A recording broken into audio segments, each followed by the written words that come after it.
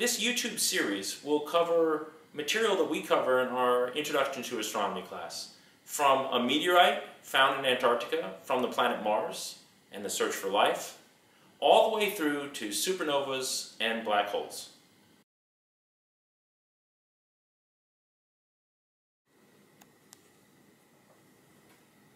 So now that we have a sense for what light is, there's some combination, some interesting combination of waves and particles.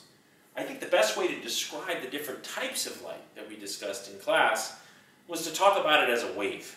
So let's think about light as a wave. And light comes in lots of different flavors, if you will. There's an entire range, an electromagnetic spectrum of light. Light is some sort of electromagnetic disturbance, so it's often referred to as an EM spectrum of light. And what do we know about all types of light? What do they all have in common? They all travel at a velocity equal to c, 3 times 10 to the 8th meters per second. 7 laps around the Earth in 1 second. But how are different types of light different? Before we get there, we might talk a little bit about what I mean by different types of light. They're all different types of light. You and I think of light as what I would call visible light. All the colors of the rainbow. Roy G. Biv. Red, orange, yellow, green, blue, indigo, violet. All the colors of the rainbow. But in the last century, century and a half, scientists have recognized that there's more to the story than just visible light. And astronomers would be remiss if they only used one part of the spectrum to study the sky. There are all sorts of details that you can flesh out from different types of light. Beyond the visible, beyond the red, is a type of light known as infrared. Beyond that, microwaves, and beyond that, further still, radio waves. If we go to the other side of the visible part of the spectrum, we get to violet, and then we can go beyond that into the ultraviolet, then we can go to the X-rays, and then gamma rays. This is a continuous spectrum of light. You say, well, why did we break it up the way we did? Because of the instruments that were present at the time and our ability to detect. Our eyes detect this, biology gives us this. Instruments were developed to detect different parts of the spectrum. It is a continuous spectrum. What makes these different types of light different? Visible light travels at the same speed as microwaves, but what's the difference? That's where our wave description comes in handy. Think about light as a wave.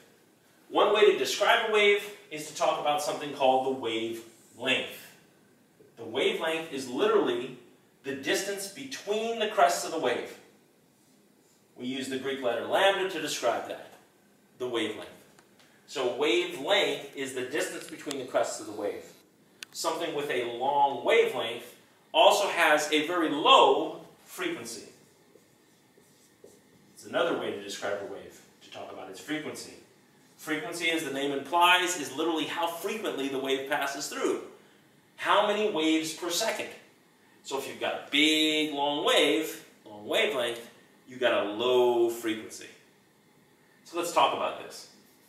The radio end of the spectrum, think about radio waves. Think about radio antennas, like the ones they used to have on cars. Radio antennas are big. They're there to catch long, big waves.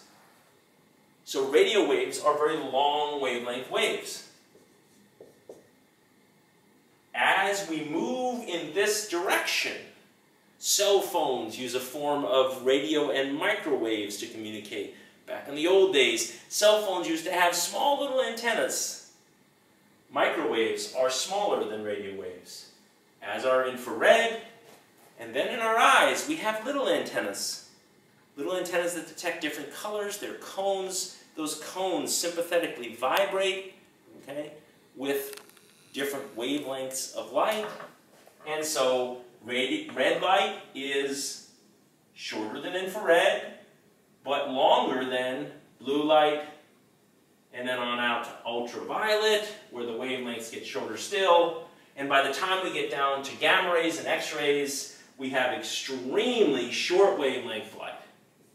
So wavelengths increase in this direction. Our eyes are sensitive to a small portion of the electromagnetic spectrum. In fact, it's a tiny portion.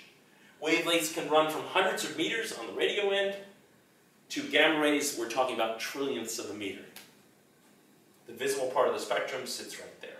And we've exaggerated it because that's where we perceive most of our information.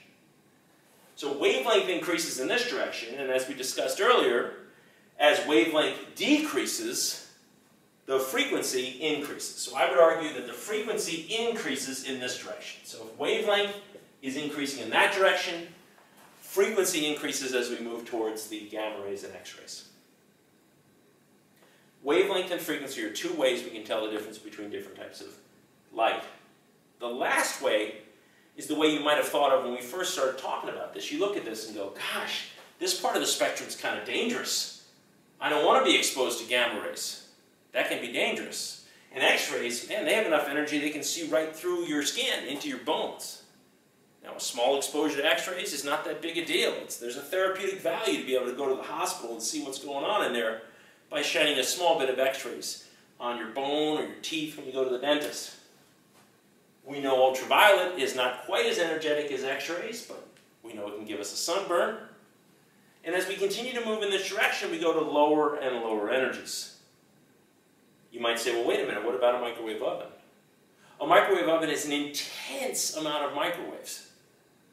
So that's where the energy comes from. It's not so much that individual microwaves are energetic, it's that it's an intense value of them. Quite honestly, I wouldn't want to be anywhere near a radio tower while it was transmitting. Even though individual radio waves are no big deal energy-wise, an intense number of radio waves could potentially be dangerous, hence the fences around those towers. Why is it then that the energetic side of the spectrum is here? It's the same with frequency, right? Frequency increases in this direction, so does energy. Does that make any sense? It should. Think about it. All these little waves coming in. Short wavelength means higher frequency. Imagine going to the beach and getting hit by wave after wave after wave after wave. That deposits a lot more energy.